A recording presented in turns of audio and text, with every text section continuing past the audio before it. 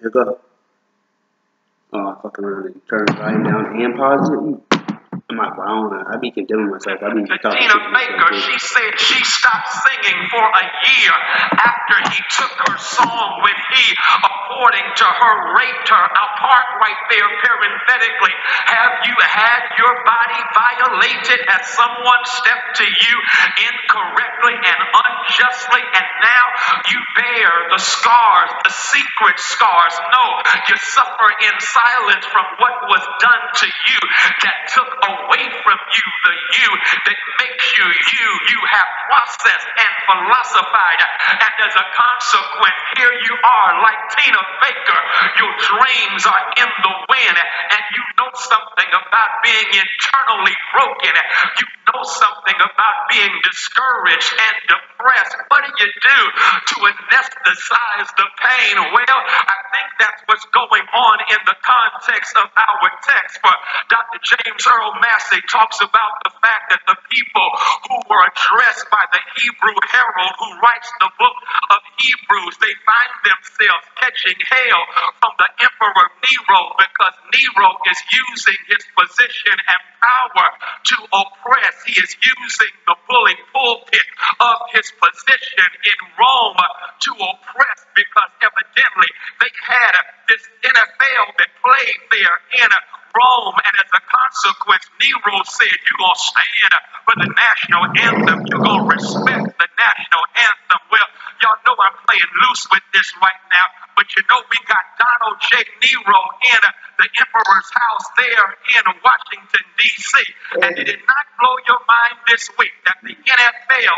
kowtowed to the whims of this bully in the presidential office, and hear them now get up and say that they are going to play plantation politics. And if you are going to play in the NFL plantation, you have one responsibility, and that is to demonstrate your patriotism by standing in respect of the anthem and the flag. Ain't that a trip? In a real sense, they are defining patriotism by how you respond to the flag, by how you respond to the national anthem. They don't define it by the principles, but they define it instead by you standing up.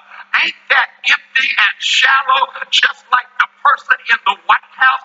Because if your patriotism is only determined by your standing and saluting a flag during a song, then that lets you get away with a whole lot of stuff that's unpatriotic, which is what goes on in the White House day in and day out.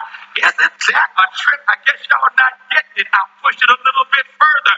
Does it not blow your mind that poetically and providentially, the same day the NFL made that plantation policy, that a video was released of Sterling Brown in Milwaukee, Wisconsin, that was so evil that the police and the mayor had to apologize before it was released? And you ain't heard 46 minus 1 say a word about that, but he does have a word of pardon for Jack Johnson, who was victimized by the criminal justice system. Oh, I see.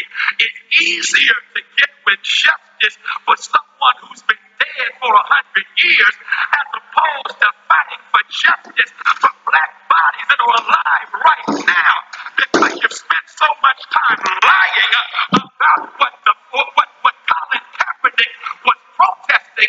Kaepernick was not disrespecting the flag. He was protesting the fact that this nation does not live up to the true meaning of what the flag represents, and that's liberty and justice for all. Save your party. Save your party. You didn't give a pardon to the Central Park Five. The Central Park Five, Google them since y'all evidently don't know them. The Central Park five young black brothers who were sentenced to prison for rape that they did not commit. And Donald J. Trump, 46 minus 1, had the audacity to take out a full-page ad in the New York Times and call for the death penalty for them.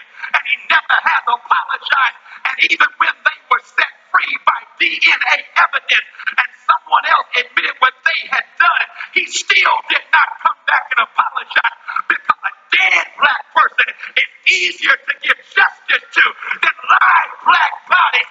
That's hypocritical and unpatriotic. Oh, say, can you see?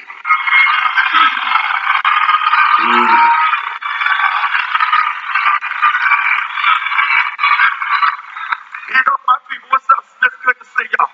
So check this out. Check this out. The Hebrew writer knows they're catching hell. They're being persecuted.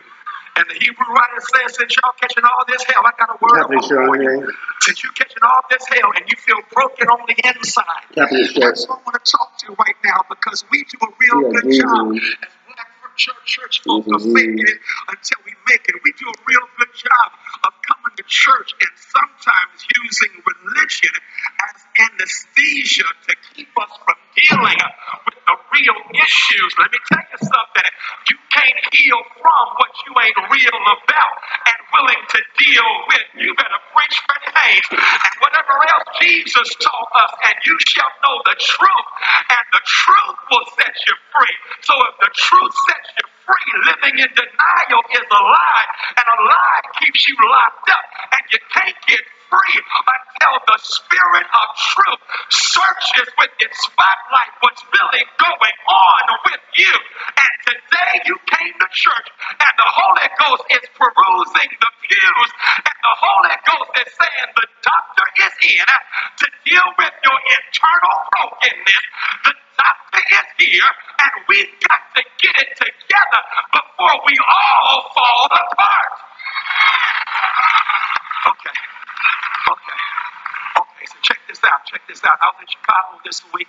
Wonderful weather. Diametrically opposite to the last time I was there.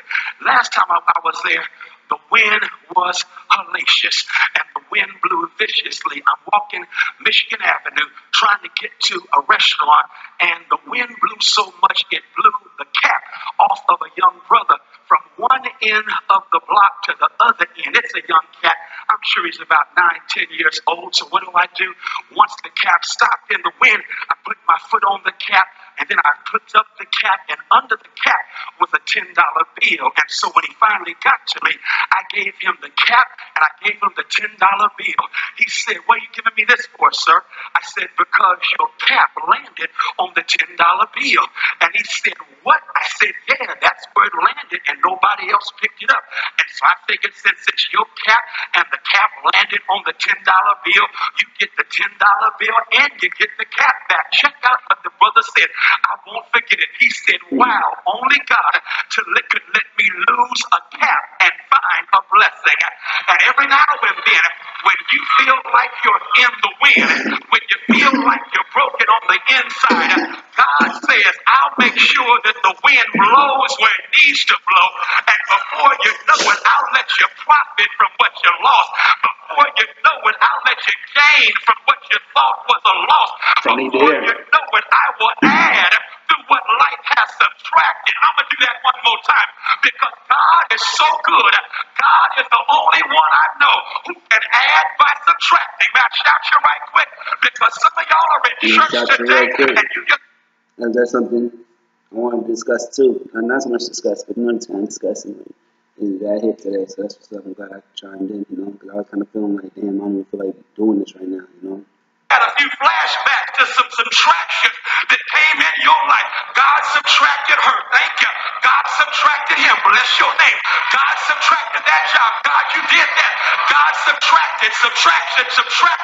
But God used that subtraction in order to add what you wouldn't have received had you not experienced that subtraction. Is there a shout in the house? Thank you for subtraction. Thank you for minuses. Thank you for using minuses to get me to a plus.